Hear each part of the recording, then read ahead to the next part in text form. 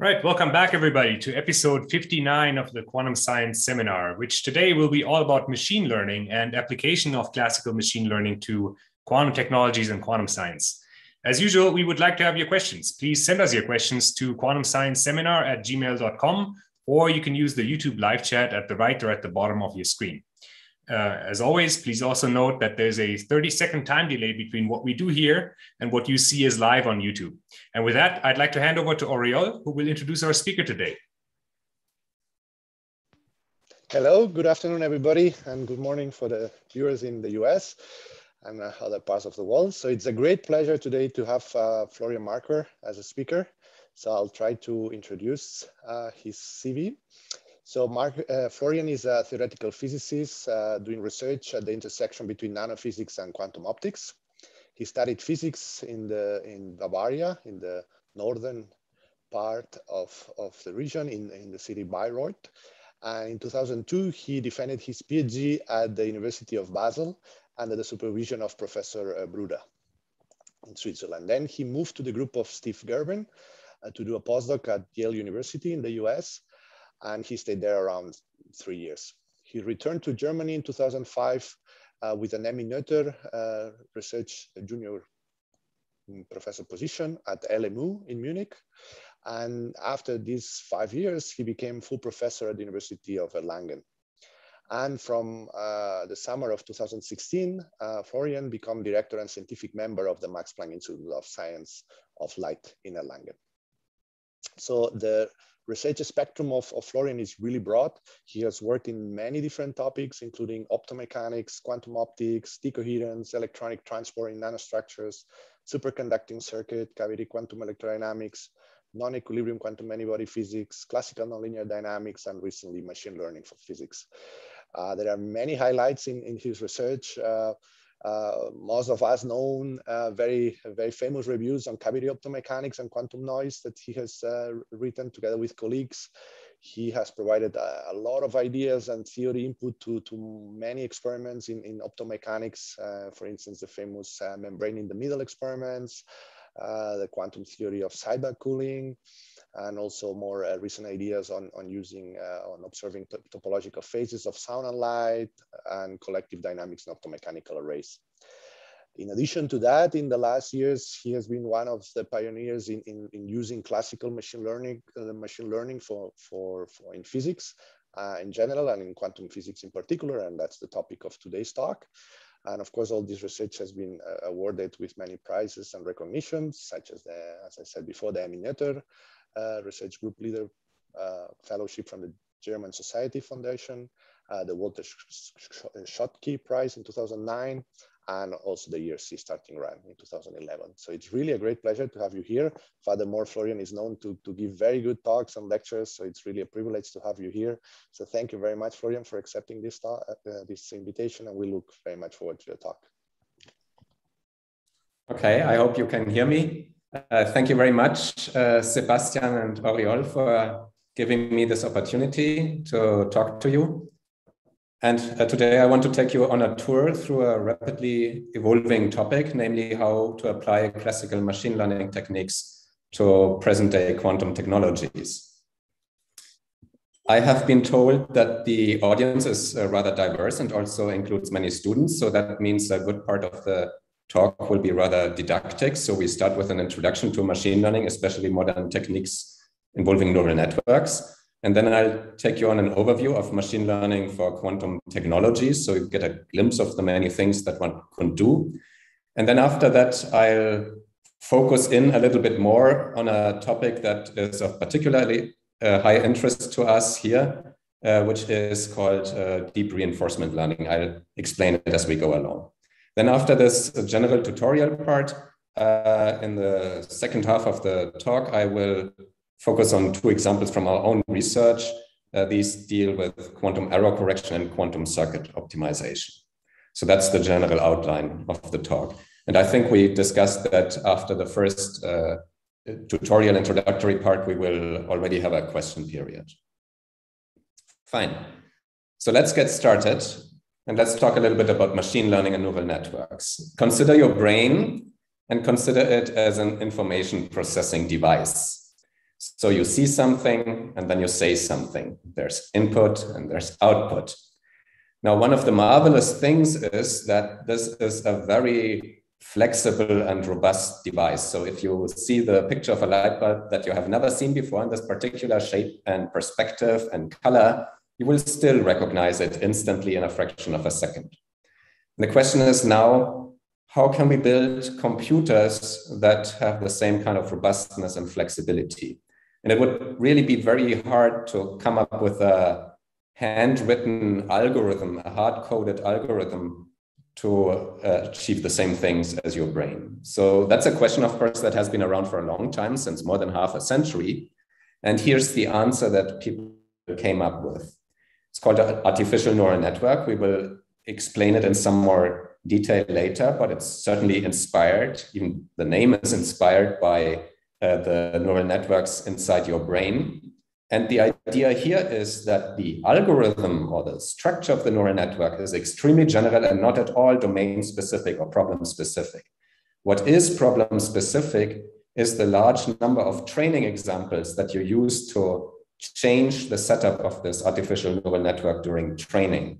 And so that would consist in showing many of these pictures, showing the correct corresponding label, and slightly adjusting the internal details of the neural network in a manner that we will discuss just in a few moments. So that then gives you so-called artificial neural networks, and they reach a performance, for example, in image recognition, that is really on par or even better than what humans can do. And that came to the attention of a larger community in science and technology in 2012, because that was the first year when artificial neural networks were winning in one of those computer science competitions where the task was to be able to recognize images after you have been shown many training examples. And since then, neural networks have always outperformed any other method in this domain.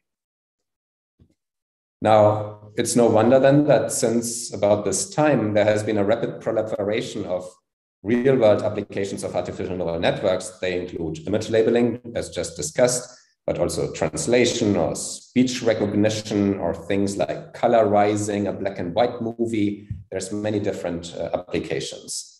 And once you are there, of course, it's only a small step to physics. So the first applications of neural networks in this recent rapid area of rapid developments, the first applications, not surprisingly, came about in the field of statistical physics. And I say it's not surprising because in statistical physics, if you look at the magnetization pattern in a material, for example, that is an image. And so it's not surprising that you can train a neural network to recognize, for example, a paramagnetic disordered phase from a ferromagnetic ordered phase. And then you can also use that same neural network to recognize where is the phase transition in between.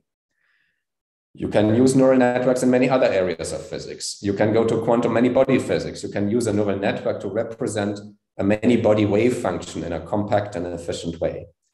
You can use neural networks to study dynamical systems. For example, you could learn the right-hand side of a dynamical equation that at least approximately describes your system of particles that you're studying.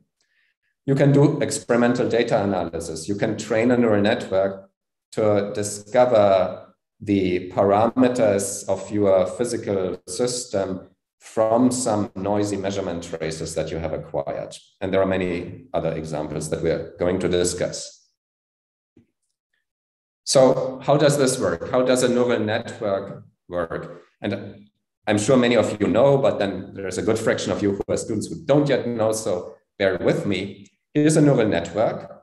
It consists of neurons represented by circles. And in contrast to a biological neural network, each of these neurons only holds a single value, a single number at any given time. So it's something very simple. Then these neurons are connected, just like in your brain. And this neural network in particular is ordered in terms of layers of neurons.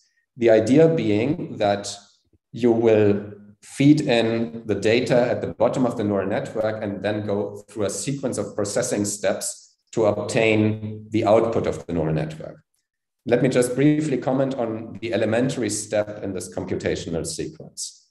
So suppose you look at something very simple. You have one output neuron, which has a value y that we're going to compute, and 2 input neurons in a lower layer with values y1 and y2. So there are connections between all these neurons, and our task will be, if we already know the values of the neurons in the lower layer, to get the values in the higher layer. Now, there is just 2 simple steps to do this. First, there's a linear step. So we take a linear superposition of the neuron values in the lower layer, and that we would call Z.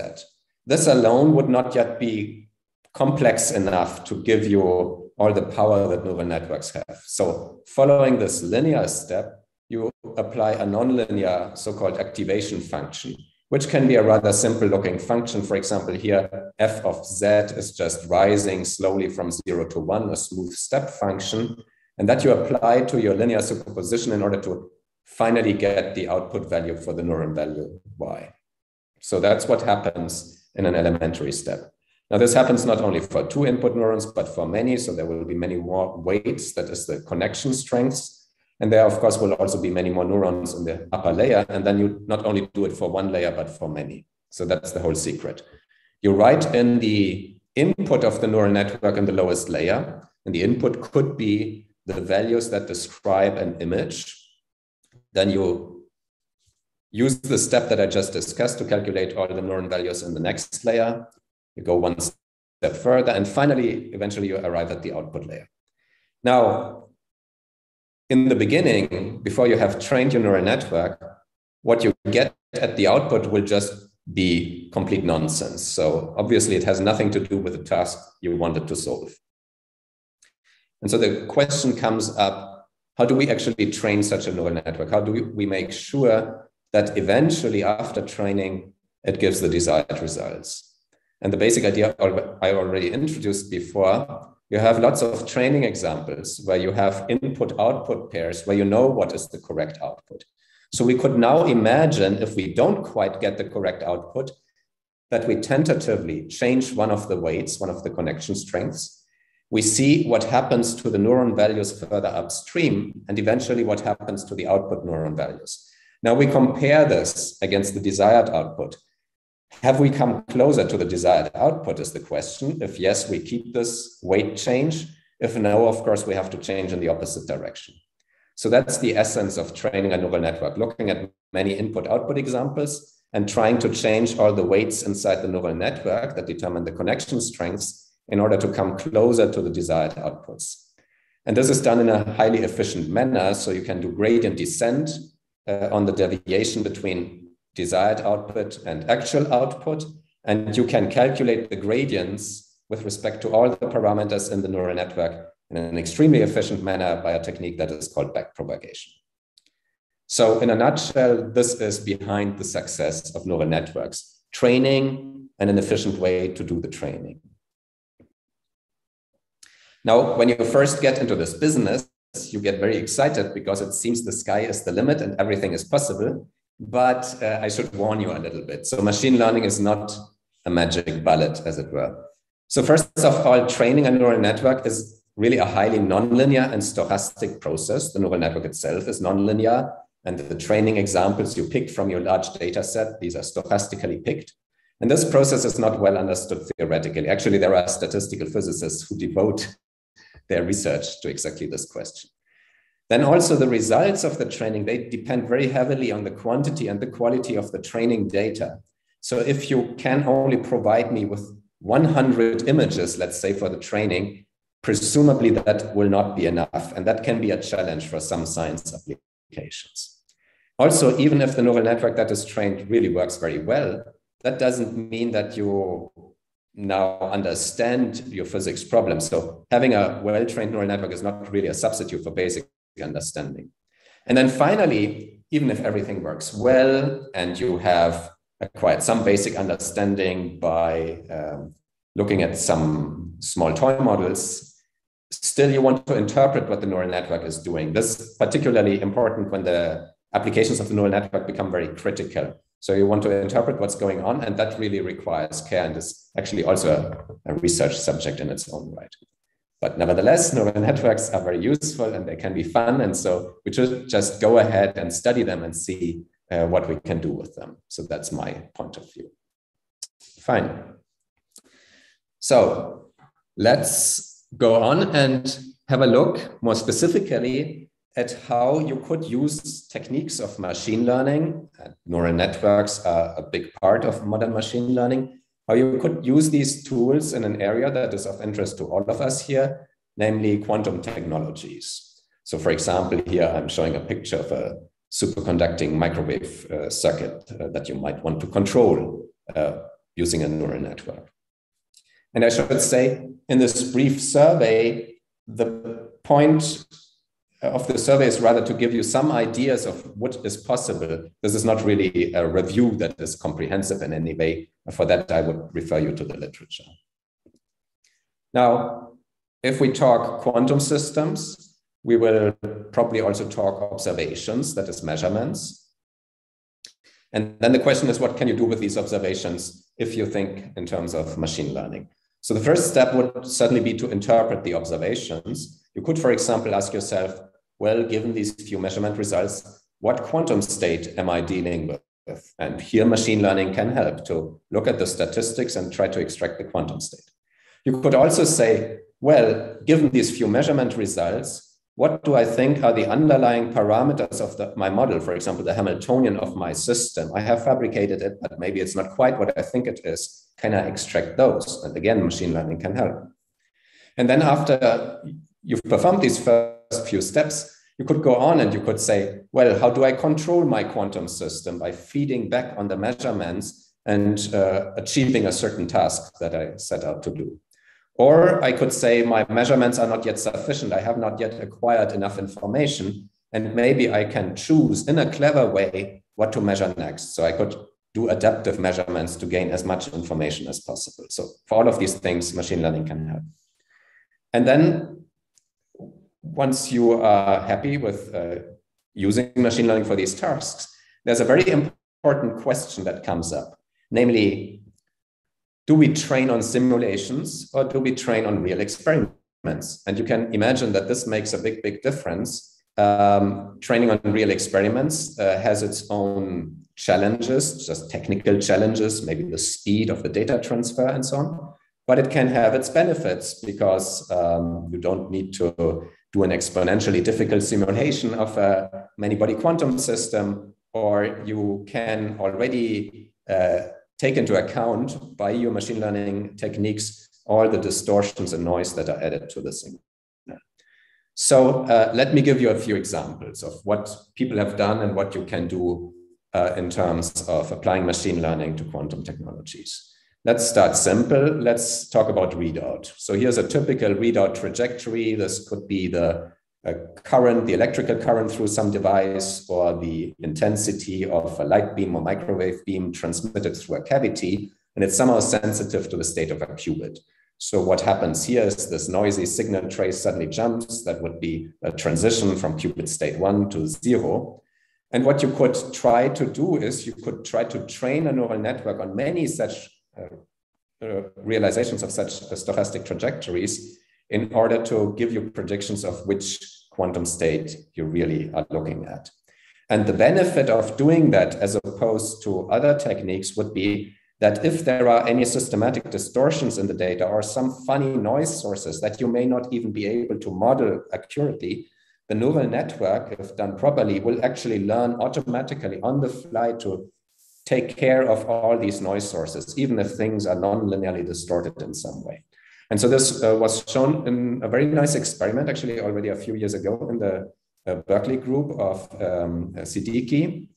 What you see here in the upper part is a voltage trace in a readout of a superconducting qubit. It has very strong fluctuations, of course, versus time. And then they trained a neural network to predict as well as possible what is the quantum state of the qubit given these noisy measurement traces. So the way that worked was they prepared the qubit, they measured the qubit after some time, and then they compared the actual measurement result against the statistics predicted by the neural network, and they trained the neural network on many such runs, and eventually it became quite good at extracting from these noisy measurement traces the actual time evolving state of the driven qubit. So very nice experiment.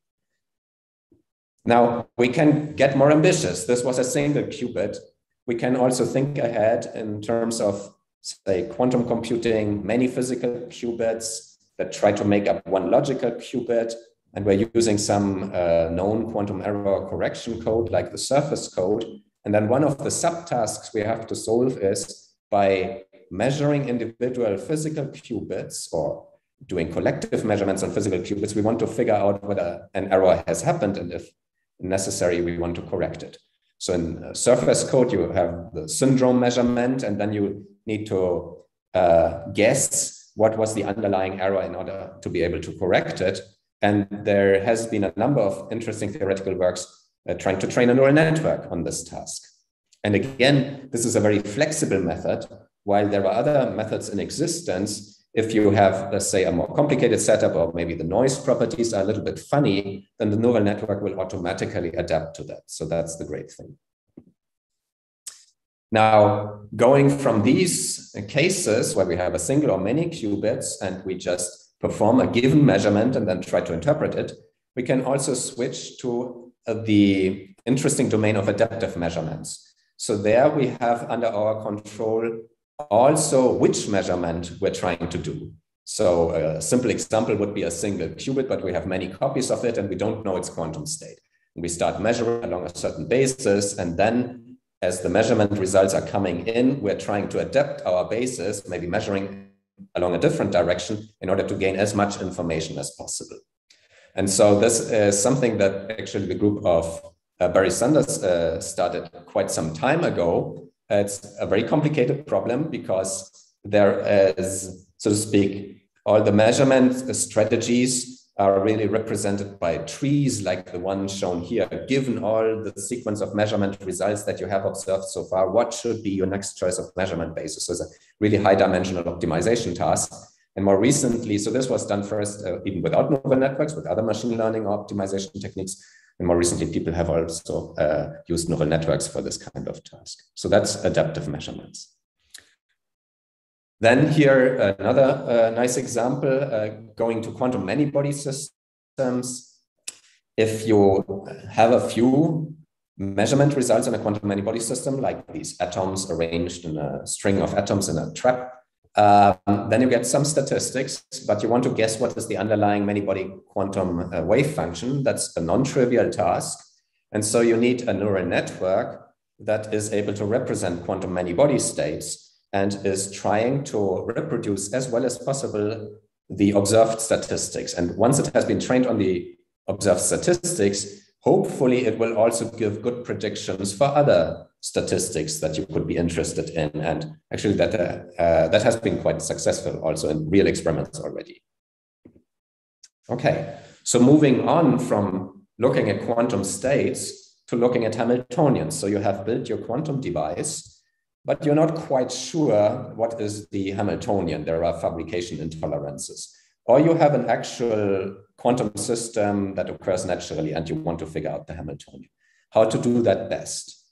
And so what you could do is again, this is a case of adaptive measurements, only in a slightly different setting, where now instead of an unknown quantum state, you have unknown parameters in your Hamiltonian, and you would try to choose measurement parameters like pulse strengths and so on, or measurement basis, in order to find out as much as possible from the measurement results about the underlying parameters of the Hamiltonian. Then you would update your knowledge about these parameters, maybe in a Bayes way, to shrink the probability distribution to a smaller interval. And then you would choose the next measurement that can give you the maximum amount of information. And so that has been also explored already in a few pioneering works, but I'm sure there's still lots and lots to be done. So here a very early work comes from the group of Natalia Ares at Oxford. She is a quantum dot experimentalist, and she used machine learning techniques to ask, where should I place my voltages for my quantum dot setup and measure the electric current in order to get the most information about the unknown underlying parameters of my quantum dot. So very, very nice work. Here's another work from the Bristol group. There they had a very funny hybrid setup where on the one hand, you have your NV center, but you don't know all its detailed properties. You try to measure it, and then you want to try to compare the measurement against a model where you can still adapt the parameters in order to come as close as possible to the observed measurement results. And in this way, you will find out what are the actual underlying parameters of the NV center.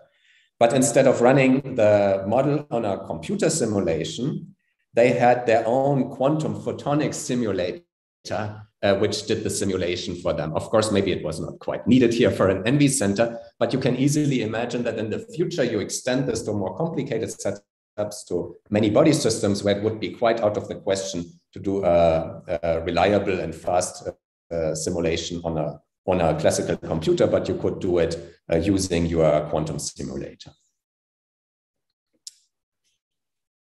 So moving from unknown setups to inventing setups. The idea is, if we are into quantum technologies and we have a certain target, like producing highly entangled states or doing some kind of state transformation, can we invent setups out of very simple components that would be optimal for this kind of task?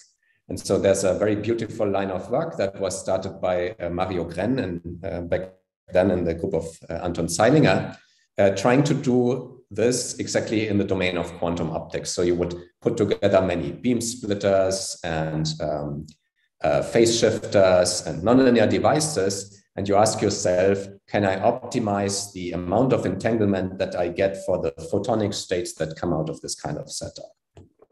And again, this was even started as an optimization problem, and later people tried to apply the whole machinery of, say, deep neural networks to this problem. So that reminds us that machine learning, the whole field of machine learning, is actually much wider than just neural networks. Okay, good.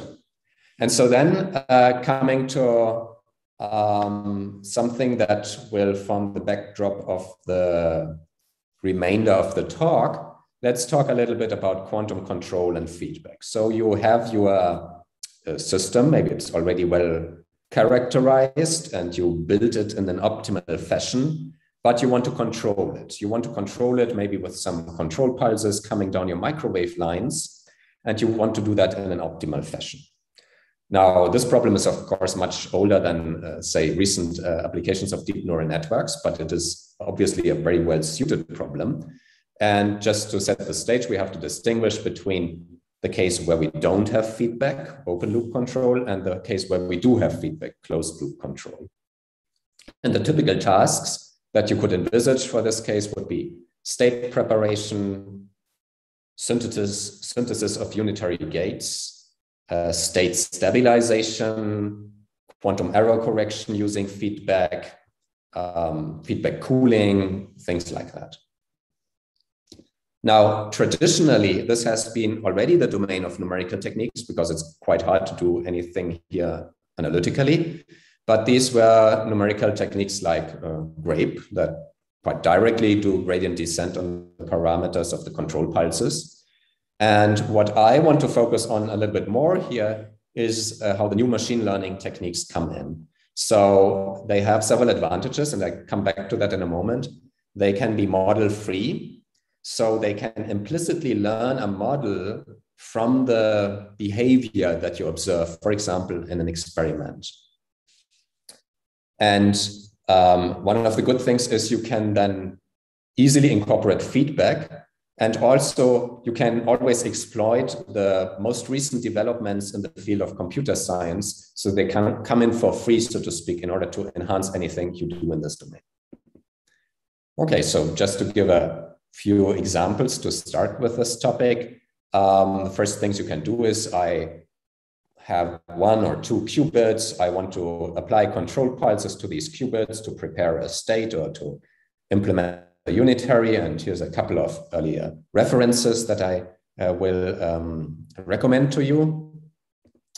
At this point, I will also point out that there is a connection to the whole field of quantum machine learning. I'm today not talking about quantum machine learning, but among the many meanings of the word quantum machine learning, there's also simply that you will have a parameterized quantum circuit that represents something like a gate sequence, and then you're trying to optimize the continuous parameters inside this quantum circuit to achieve a certain task. And so that's very close in spirit to techniques that have been applied on classical computers like GRAPE for quantum control. Okay. So now with that, I finish the little overview that I promised about recent applications of machine learning in the domain of quantum technologies. And now I want to start to focus a little bit more, but the first part is still a didactic part, and I would suggest that we take questions after this first part for the next 5 minutes or so. Okay, so what I want to focus on now is a subdomain of machine learning called reinforcement learning, and especially if it's done with deep neural networks, it's called deep reinforcement learning. So what is this about? You have to realize that most studies of neural networks fall into the domain of so-called supervised learning. This is what I explained in the beginning. You have training examples, you have input, and you already know what is the correct output. And that is similar to having a teacher who is very smart explain to a student many, many examples where the answers to the questions are already known. And eventually the student will imitate the teacher and hopefully be able to slightly extrapolate from these examples. But the catch or the downside is that this student will probably never get much better than the teacher.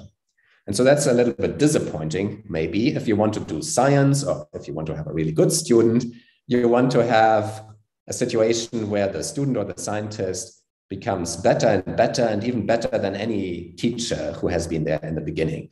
And that can happen if, so how is that supposed to happen, you ask? And that can happen if you just try out things and you see what works. And whatever works, you keep. And then you modify it a little bit, and maybe it works even better, and then you keep doing that. So that would be the domain of what we call reinforcement learning. You are reinforcing the good behavior.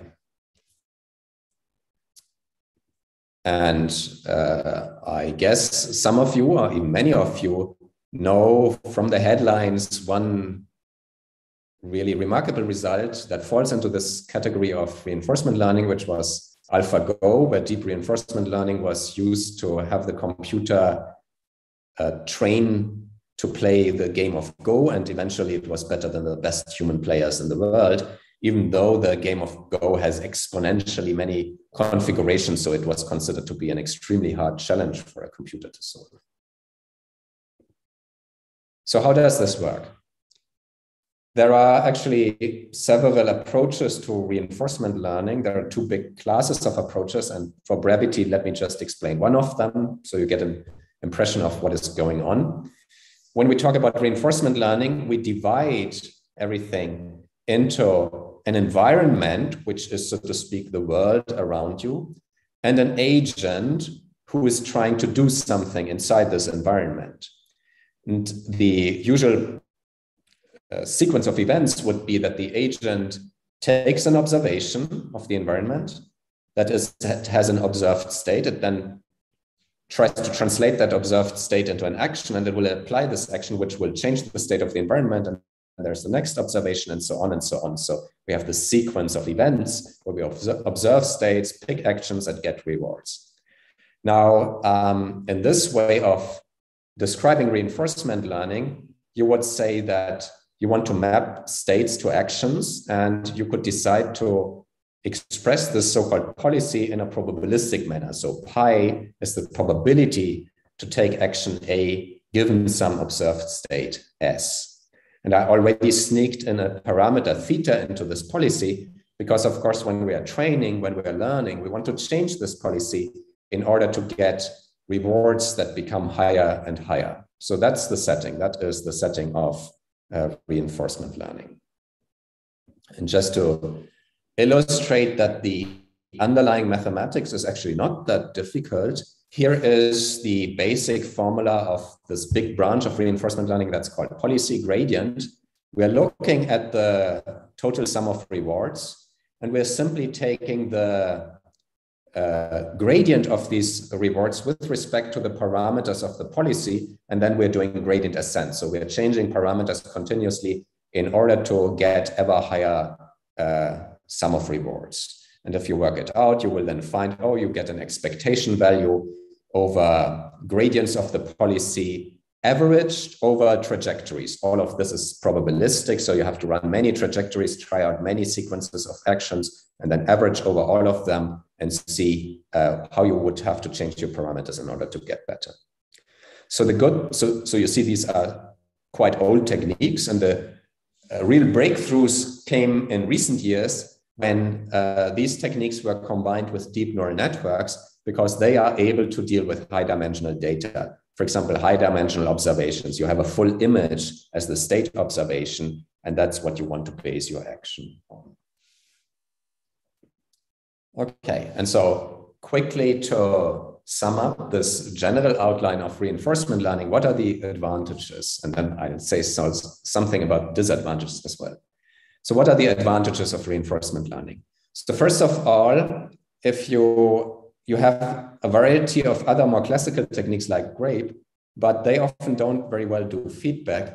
And so here, feedback is an essential component because there's this loop of observations and then actions decided based on the observations.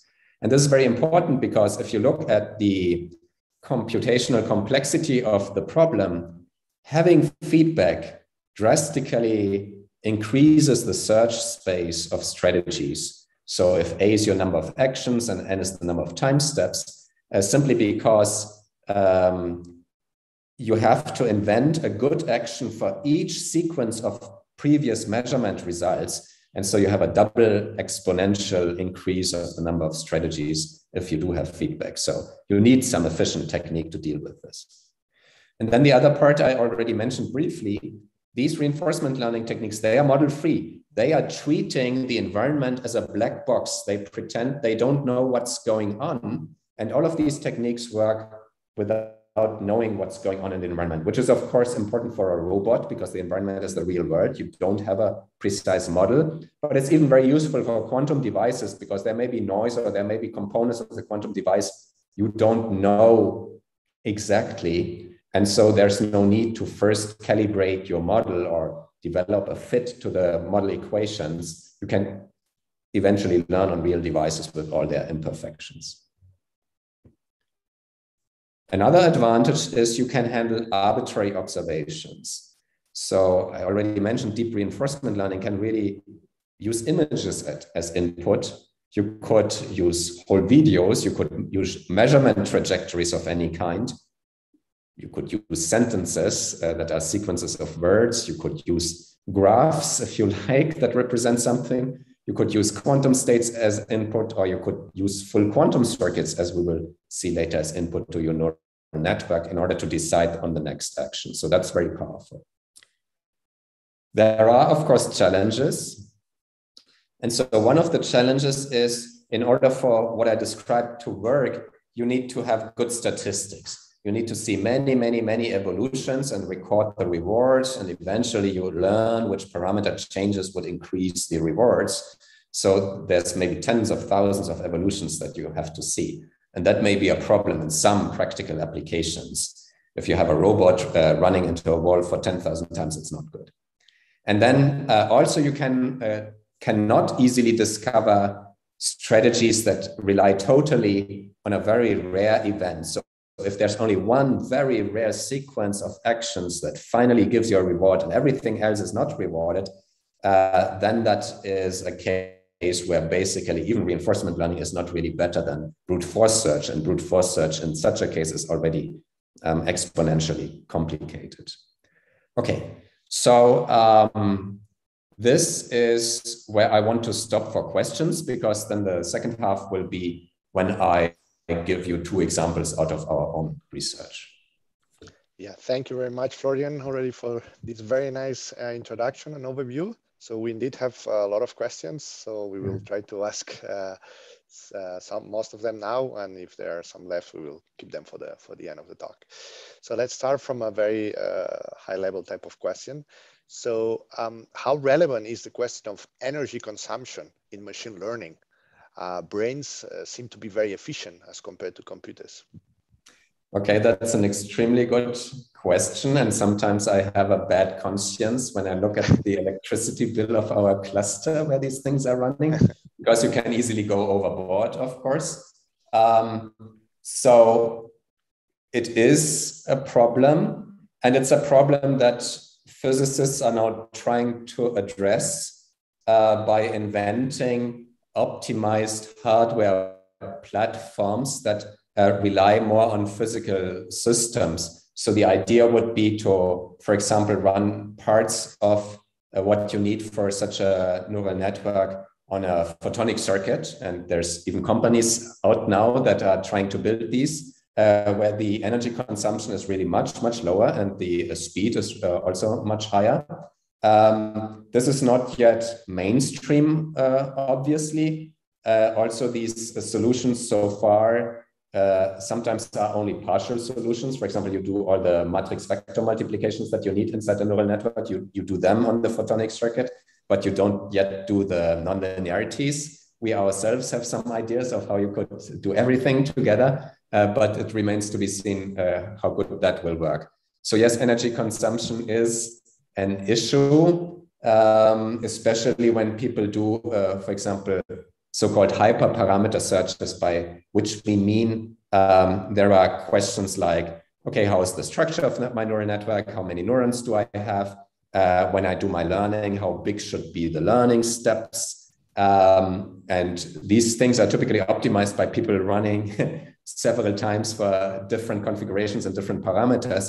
And of course, that eats a lot of the energy. So yeah, so it's a problem. Thank you.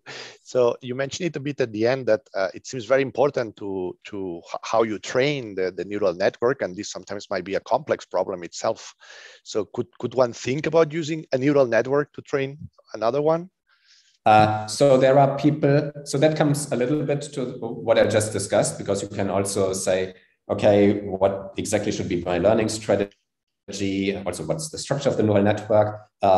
People have done various optimization approaches, also including genetic algorithm, but there have also already been people using, as you suggested, as you mentioned, another neural networks to look at how we could optimize the training of neural networks.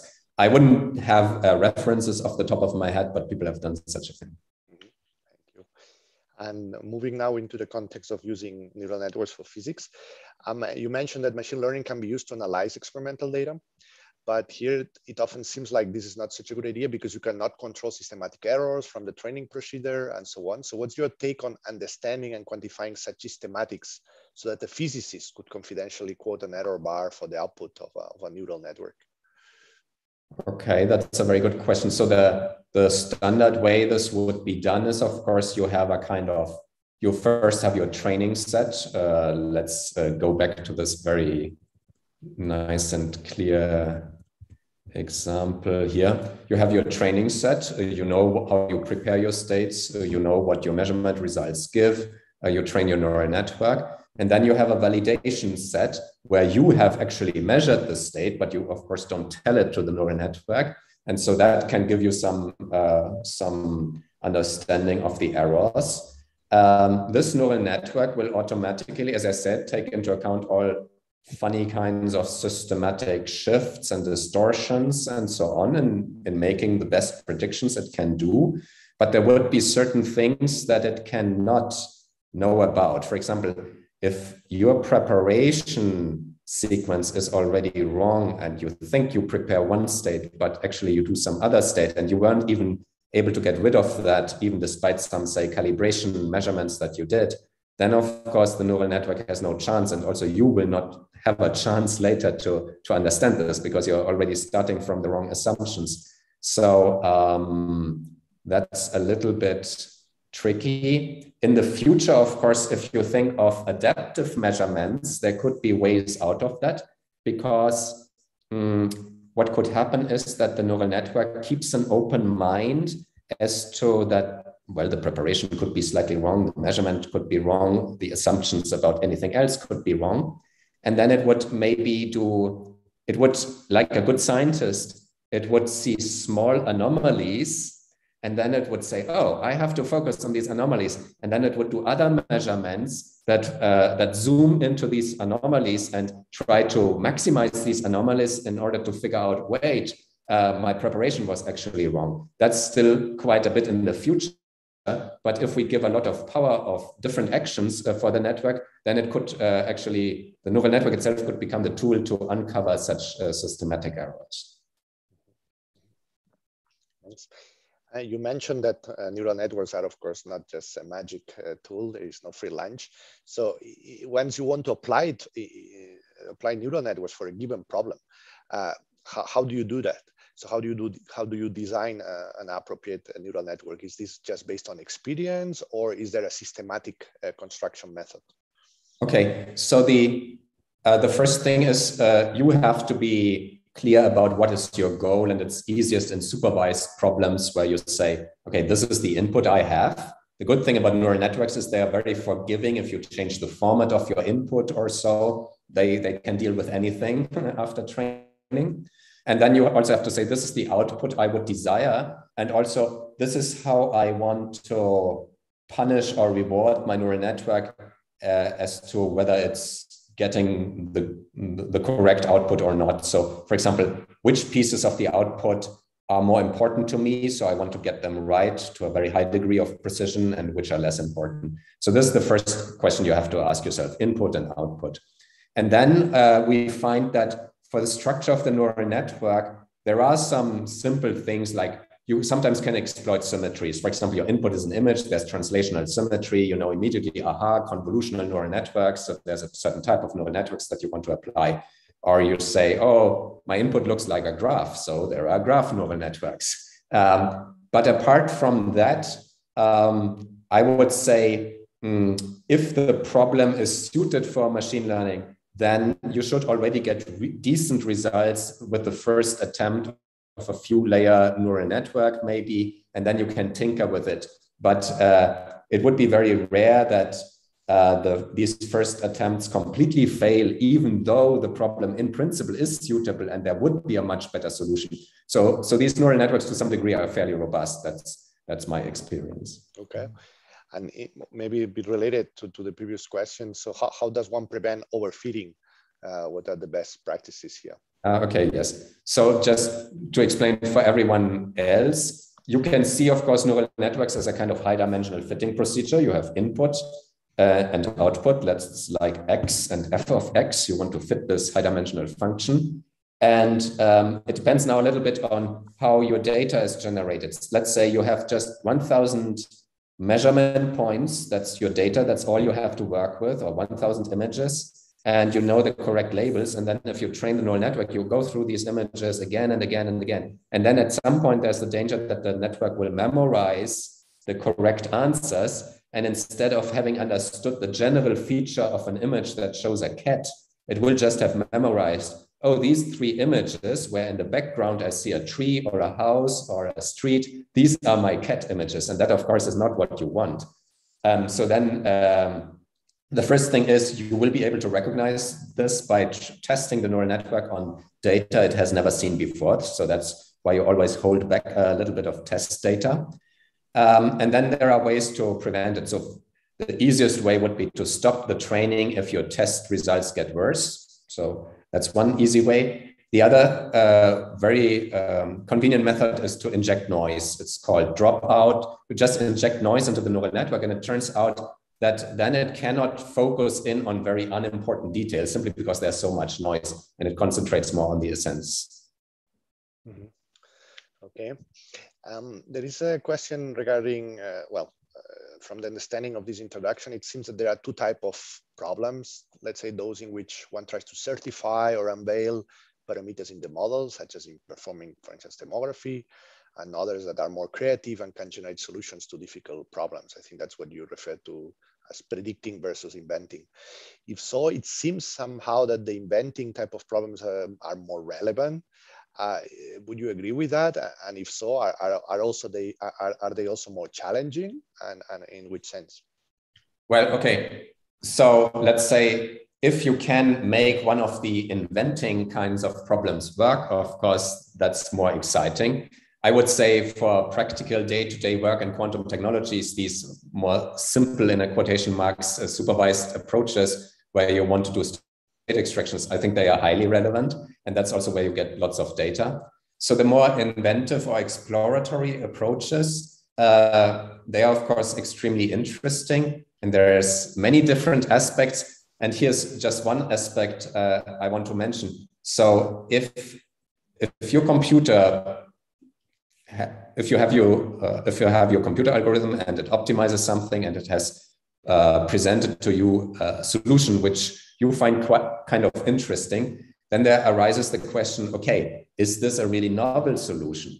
And of course, this is something that the computer itself cannot know, because at least at the moment, the computer itself does not have an overview over the scientific literature. Maybe we will have that in the future, but at the moment, no. So in order then to convince your colleagues, when you publish the paper, that this is really a new solution having been invented by a neural network or by a machine learning tool, you need to be the expert, or at least you need to collaborate with experts that can plausibly have an overview of the scientific literature and argue that this particular even type of solution hasn't been found previously. So that there's still a quite significant human component in there.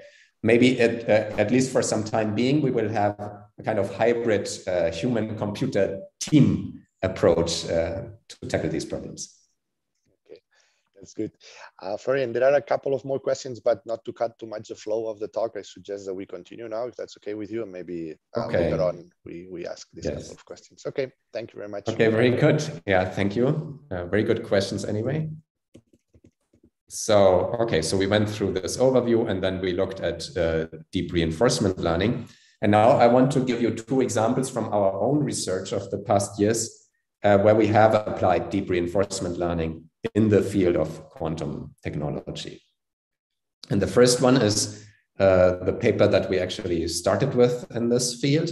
It was, to our knowledge, the first application of deep reinforcement learning to quantum feedback. And that was about discovering quantum error correction strategies. So to give the overall setting, we know, of course, that quantum computers are very fragile. So they will lose the quantum information due to noise sources. And since the 90s, people have been studying various approaches to counter this. And these approaches come in various shapes and are living on different conceptual levels. So there's the more, say, general, but also slightly more abstract approaches, here denoted by stabilizer codes. This is what Shor started, and then also incorporates the sophist code. And then there are some other approaches that are more hardware specific, where, for example, you do some dynamical decoupling sequences, or you encounter decoherence-free subspaces that depend on the details of the noise. And so the question is, if you now have a particular hardware platform, quantum hardware platform for your quantum computer, maybe you don't know which of these approaches will work. Maybe it's even a combination of these approaches. And so the question is, can you have a general scheme that will tell you for a particular hardware platform what would be the best quantum error correction scheme for that platform? And so this is where we thought reinforcement learning can help. And so to make it very concrete, here's the setting. We have a few qubits, a small quantum module, and we want to protect it against noise. At the moment, we are only talking not even about quantum computation, just quantum memory. So we want to preserve the quantum information. And to place this into the setting of reinforcement learning, we would consider the quantum computer, or this little quantum module, together with its noise. We would consider it as the reinforcement learning environment.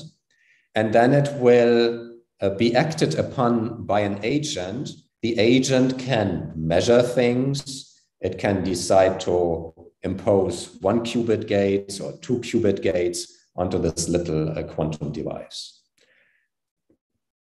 Now, here's the rules of the game. Suppose I initialize one of the physical qubits with a superposition state, an arbitrary superposition state, and our aim in the end will be to preserve the quantum information contained in the state for as long as possible against the noise. We all know, of course, since the work offshore, that it might be useful to generate some entanglement between the qubits and do something smart with a measurement. So we want to have these possibilities. Our agent should be able to do these things. And now, in order to display what's going on, I'm drawing a quantum circuit in the usual manner. So the time runs to the right. Each line represents a single qubit. One of the qubits has been initialized in this quantum state. Now, if you don't know what to do, you could just randomly try out stuff, including doing a few C0 gates and then maybe measuring one of your qubits. The problem is, if you know your quantum physics a little bit, you would realize that this sequence is particularly bad because it collapses the quantum state. So it's really even worse than the noise that is acting on your qubits. And that is the situation that a reinforcement learning agent faces at the beginning of training. It just has a number of different actions that it can perform, like these C0s or measurements or bit flips, but it does not know at all what to do in order to preserve the quantum information. And then you start the training. And so in order to illustrate what's going to happen during the training, here I have the simplest possible example, just 4 qubits. We can measure any of them. We can have controlled knots between any of them. And we have some kind of noise, for example, bit flip noise, acting on these qubits. And the goal again is to preserve the quantum information. Now, here's what happens during training. So I'm showing quantum circuits that have been generated by the reinforcement learning agent, where the sequence of actions is just a sequence of gates acting on these 4 qubits. And the uppermost trace is basically at the start of training, so it's more or less random. It's very bad, the quantum information collapses. But then after a larger number of training epochs, the neural network becomes better, and it has learned some features that it should obey, and eventually it becomes really good. So first it avoids catastrophic measurements, then it finds actually an encoding that produces a state that we, with our knowledge, having read, say, Shor's paper, know is the famous repetition code. And then it discovers parity detection, so collective measurements that are good in order to not collapse the quantum state. And it applies them periodically in the sequence shown down here. And it has set aside one of the qubits as an ancilla qubit for these collective measurements. Okay, so that's what it learns. And if you want to quantify the training progress, here's a quantity that we introduce to measure the amount of quantum information that is still there. And it increases over time. And you can identify different stages, qualitative stages, where the network really learns something qualitatively new. And eventually it ends up even finding good adaptive error correction strategies. So where having discovered there is an error, it knows what to do in order to fix the error. And it depends on exactly what it observes. And once this works for a simple setup, you can use exactly the same strategy to train on different setups. So this is shown here. Maybe the connectivity is different. Maybe you can measure only at one point in the chain as opposed to at every point in the chain, and so on. And you could also think of different control gates, etc. And so what you're seeing here is this different strategies that the neural network discovers for all these different topologies of the little quantum device. And what is highlighted by red are these adaptive sequences. So when a measurement indicates that something funny has happened, so there has been an error, then the neural network knows what to do in order to figure out where exactly the error has happened and what to do in order to fix it. And so then you can quantify this, and you will find, for example, that the effective decoherence time after the neural network has acted will depend, of course, on the topology of your quantum device. Okay. Now, I don't want to leave you with the impression that it's always some version of stabilizer codes that the neural network figures out for this particular hardware platforms. It can also discover quite different strategies. So here's an example where we have 3 qubits. They are all acted upon by the same kind of global noise. Think of a globally fluctuating magnetic field. And then the agent actually discovers that the best strategy is to take 2 of these qubits as a kind of a calibration device in order to figure out the properties of the noise so that you can correct what's going on the other qubit. And it figures out an adaptive strategy even to do this. Okay, and so just to finish this up, I don't want to leave you with the impression that you just take any of the computer science reinforcement learning approaches out of the box, off the shelf, you apply it, and then you're done. This is certainly not what happened. This would get stuck even for this problem.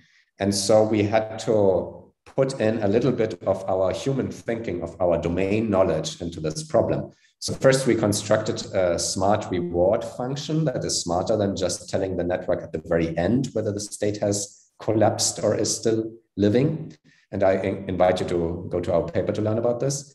And then we invented another technique that we call two-stage learning. So what this is about is we found that instead of feeding in measurement results, the network much more easily learns a good strategy if we feed in the full quantum state at each point in time.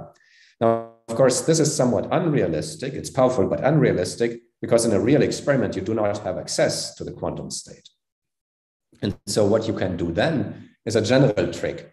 You can take this network, which has discovered a very good strategy, and then you can take it as a teacher for a second network that only has the measurement results available and which tries to mimic, nevertheless, the actions of this more powerful network, which now acts as a teacher. And this works surprisingly well. And then the second network could actually be deployed on a real experiment. And so, let me just end this section by saying the main advantage of applying such a reinforcement learning approach is really its flexibility, because now you could move to other platforms, let's say, introduce cavities on top of qubits, or if you think of ion traps, there are other actions that are not even unitary gates, but shuffling around the qubits inside the ion trap would be another kind of action. And so while we are not yet there, so this is an ambitious research program, and we are just only now taking the first steps there has been some activity in the experimental community towards using deep reinforcement learning on actual experimental platforms. And here's a very nice example, very recent example, where they optimized control pulses. So no feedback yet, but optimized control pulses for superconducting quantum processes. Okay. Now, in the last 10 minutes, if that's allowed, I still want to talk about another very recent work of ours, and that's about quantum circuit optimization. So you saw an obvious catch of what I explained to you previously, which was that we needed to simulate on a classical computer, at least in the present version, we needed to simulate our little quantum module and what is the effect of this gate sequence. And that means we cannot easily scale up. Maybe there are then adaptations of this approach, but at the present, we cannot easily scale up beyond, say, 10 qubits or so. Now, that maybe is not enough for the applications you have in mind. And in particular, if you're thinking of these noisy intermediate scale quantum devices that maybe have 50 qubits. And what I'm discussing now is some strategy that will work for these devices, because it can work without actually simulating these devices.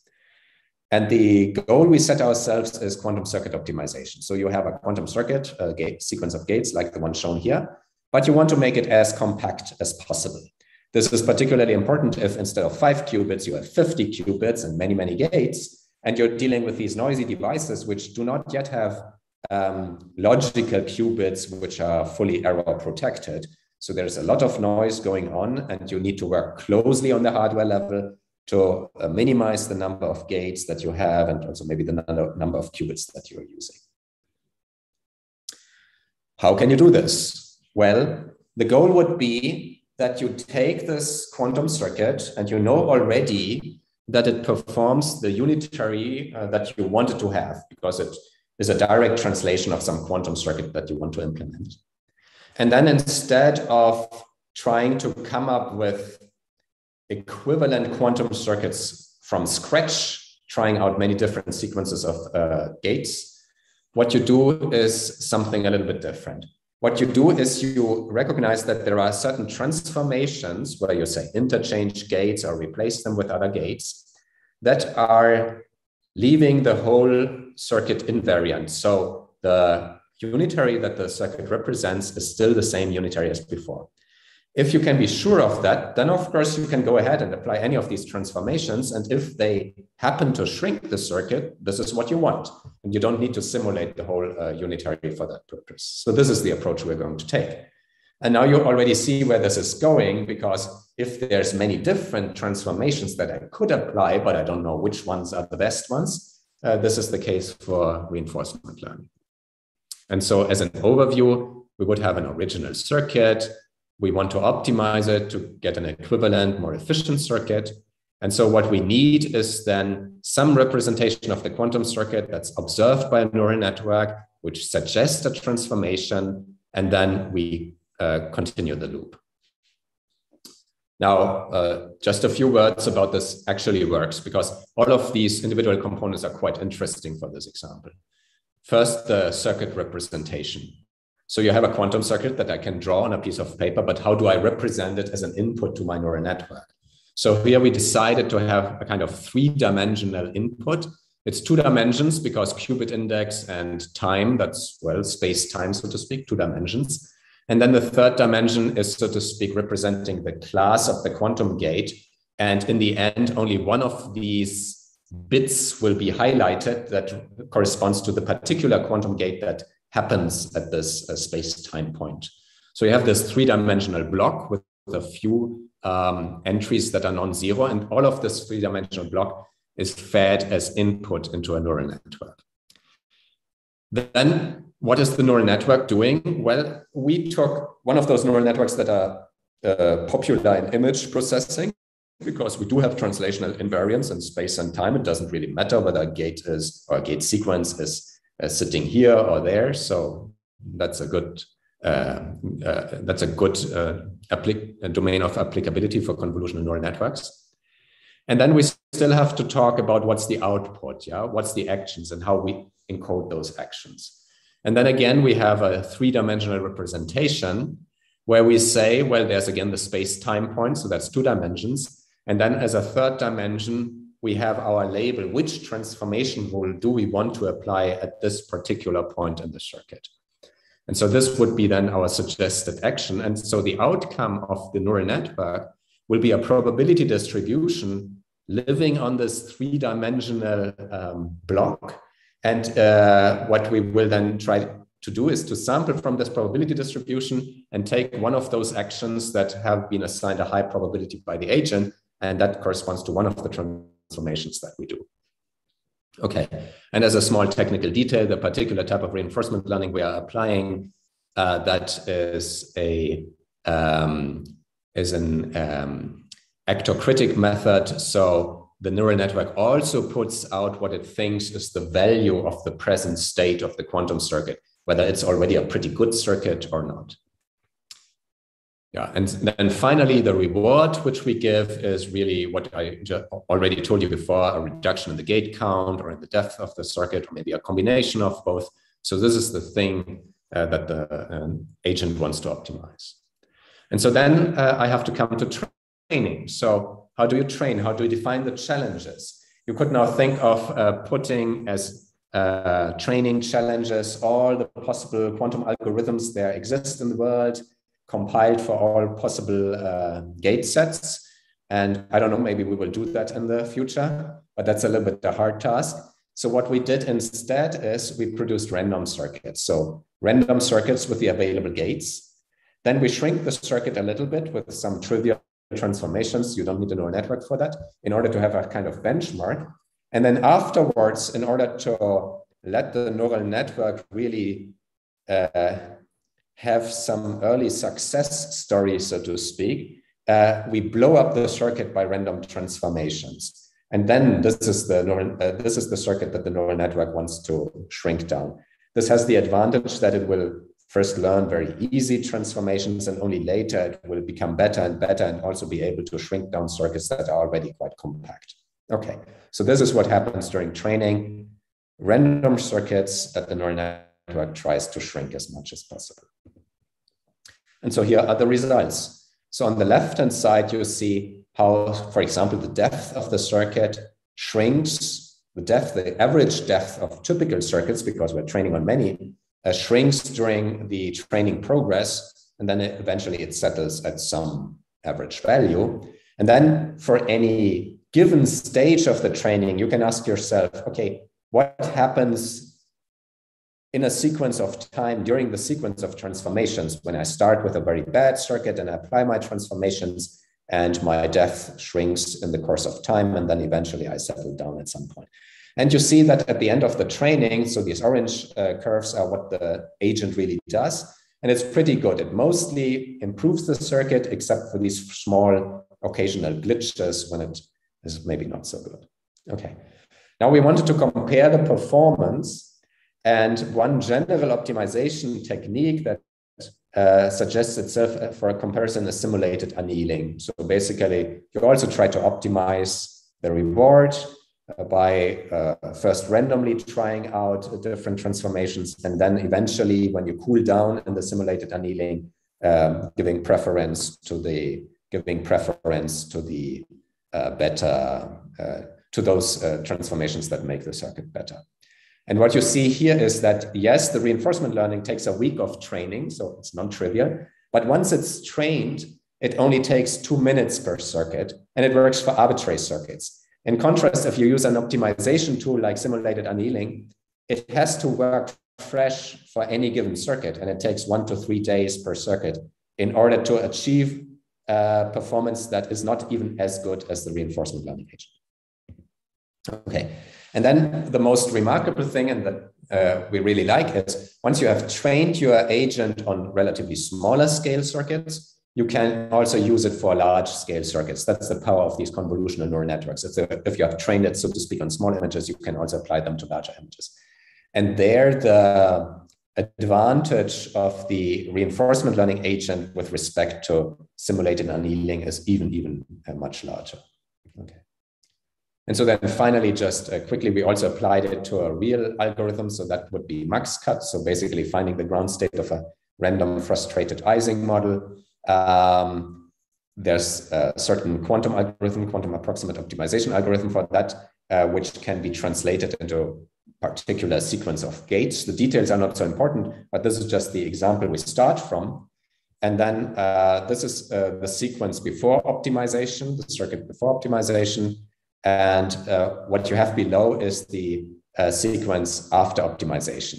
Now, maybe you find it slightly disappointing. That's only, I don't know, a 10% improvement, but you have to realize that this sequence is already composed of many subsequences which have been optimized by humans. And so where the agent really shines is then at the interfaces between the subsequence, where it figures out that this is not yet quite optimal.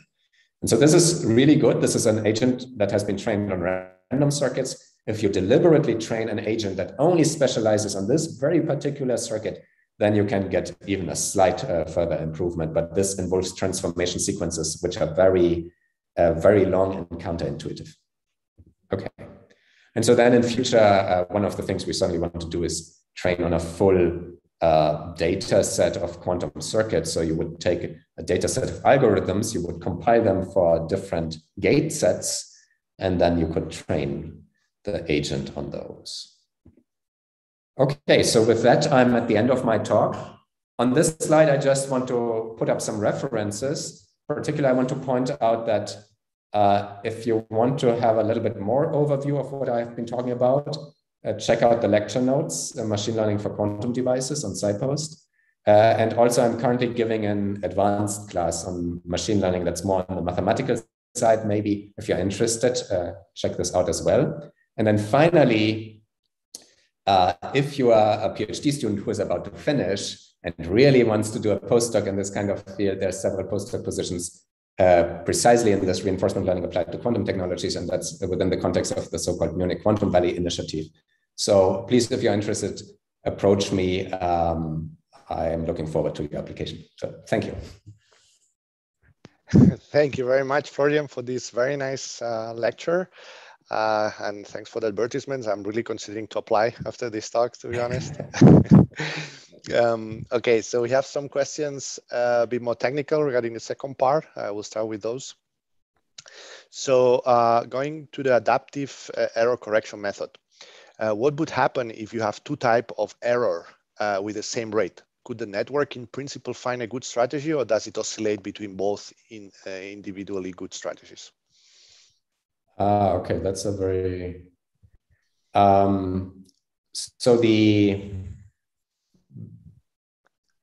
so first of all, the goal here is, of course, always to be able to correct any arbitrary errors, and maybe you need more qubits for that, as we know already from the analysis of Shor et al. So the question is not so much if I have several possible noise sources or errors. The question rather is more general. So can we have different strategies? And the answer, I would say, is yes. As with any optimization problem, you could have different local minima. And this is especially relevant for the following question. So this is currently done in computer simulations, but eventually we want to apply it, of course, to real-world devices. Now, we know in advance that the real-world device is not quite exactly maybe what we think it is, because it's not perfectly calibrated. And then one obvious idea we had would be to start from the strategy that has been obtained after doing reinforcement learning on the computer, then to apply the strategy on the real device. You see that the performance is not quite what you expected, and then do actual reinforcement learning on the real device. The slight catch is that these discrete strategies, if you change your parameters if the parameters of the real device are only slightly different, I expect the strategy even to be robust and to be basically the same. But if you change the parameters ever more, there will come a point when you should switch into a completely different strategy. And that now may be complicated if the old strategy is still a local minimum, like in a first order phase transition. And that could really happen. And that would be a little bit of a downside. So then maybe we have to kick it out of the local minimum and see what happens. So yes, there could be several different strategies. I should also point out that even after a lot of training, some aspects of these strategies are maybe not completely optimized. They're not completely settled. Or if you were to run the training fresh on exactly the same problem with the same parameters, you could end up with different strategies. We haven't really explored this very much, but there are indications that sometimes this happens. Okay, thank you.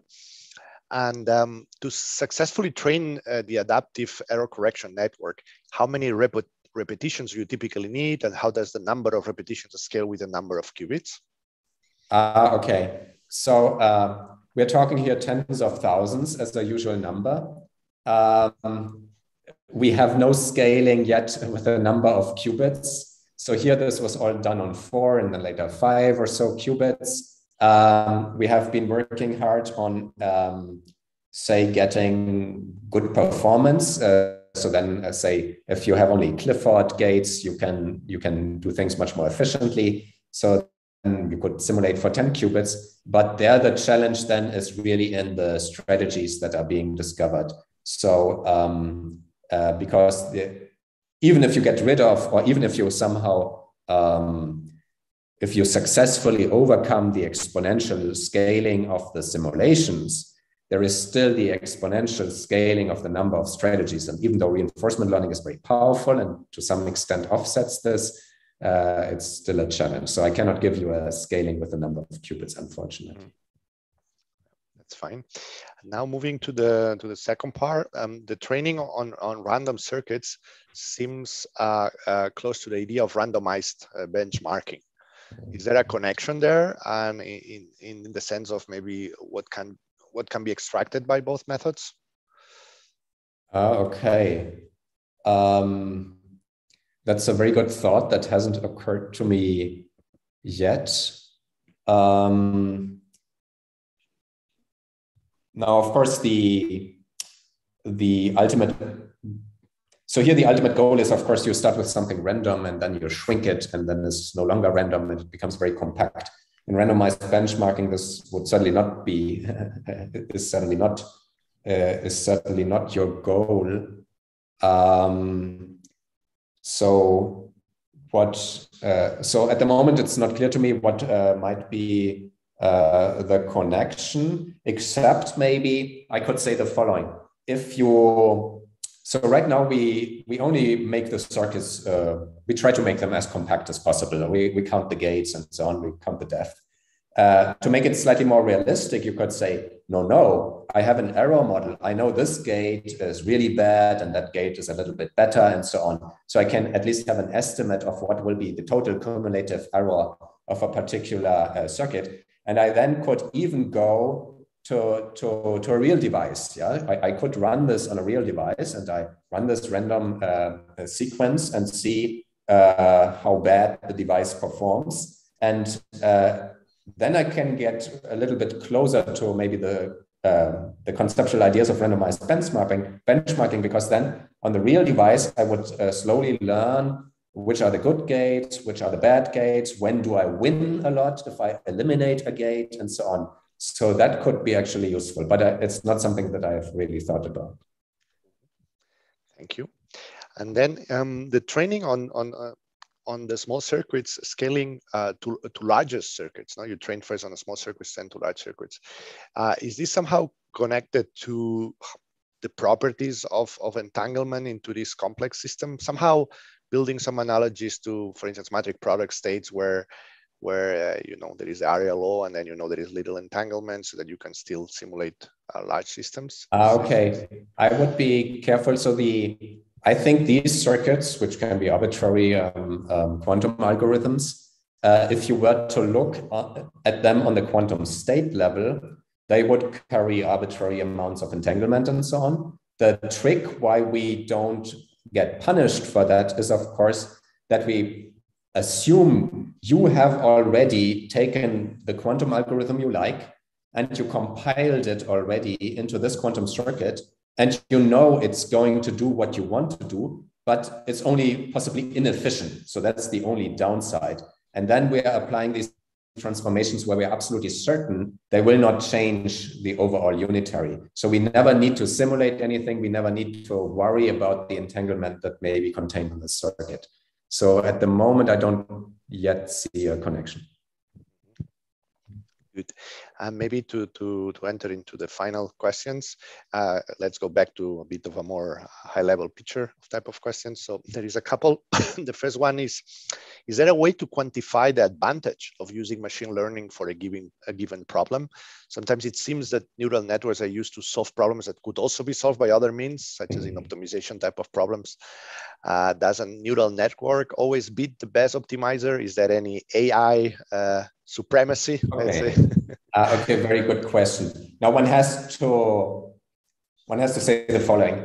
At the moment, the field is still in the beginning. So many of the both theory works and also first experimental works you encounter will be a little bit proof of principles, and that goes especially for experimental works. So they will almost always be probably in a regime where maybe other techniques would have been equally good, and maybe what they're doing on a small number of qubits anyway could be done on a pocket calculator. So you have to keep that in mind. And the more proper question then to ask is, okay, what you're showing here on a small scale, can I imagine it to scale up? And can I imagine it to give me an advantage? Now, when people then get more serious and compare, of course, you have to compare against optimization techniques. But as I showed a little bit in this case of simulated annealing, what these optimization techniques often lack is any kind of, so to speak, semantic understanding of the problem. They are just seeing this function of a million variables and trying to optimize it. You could argue that is also what a neural network is doing, and I would agree with you, but that's only during the training stage. And after that, the neural network has adapted to the particular high-dimensional structure of the training examples or typical problem challenges that it's seeing, and it usually is very good into subdividing the task, so to speak. It looks at this high-dimensional, I don't know, quantum state or quantum circuit or image, and it splits it into many pieces, and it knows how to attend to the different pieces. And this is something that if you just brute force run your standard optimization algorithm, that will have no similar understanding of the problem. So I think this is what makes, what So what neural networks are really good at is look at high-dimensional data and much of it, and eventually conclude that some of the essence of it is rather a low-dimensional problem. You could put it this way. Thank you very much. And then maybe the last question, also to ask you a bit of your opinion. So you mentioned a bit about quantum machine learning. So what is the role of quantum in quantum machine learning? And more specifically, could one think about the possibility of using quantum computers to train complex neural networks? That is, using quantum enhancement to train very complex neural networks? Okay. Yeah, so quantum machine learning is, of course, a word that spans many different things. I discussed one relatively more simple thing where you say I have a quantum circuit that's parameterized, and then in the same spirit as neural networks, I change the continuous parameters, and then there will be a quantum advantage in the sense if I run this on a real device, and if I have sufficiently many qubits, maybe the calculation that my unitary is doing is so complicated that I would not be able to run it on a classical device. So that's one thing where, so to speak, the input is quantum and the output is quantum. Now, one thing has to be said. When people think of machine learning and then get excited about maybe introducing quantum into the game, machine learning, of course, you think of large amounts of data. And when you say large amounts of data, often you think of classical data. And there's the infamous bottleneck that people had invented already, some early, say, linear algebra, quantum algorithms to speed up these components of machine learning. But then they realized, well, there's a bottleneck. If I want to try to get my classical data into the quantum device, and this bottleneck may completely obliterate any advantage I got from the from doing further operations on the quantum device. So then the answer to that is a little bit, maybe you should not work on large amounts of classical data. So you should either do, say, machine learning type of tasks acting on quantum data, which could be, say, a quantum many-body system or results from a quantum simulator, but it's not measurement results, it's still the actual thing. And you work on that. That is very reasonable.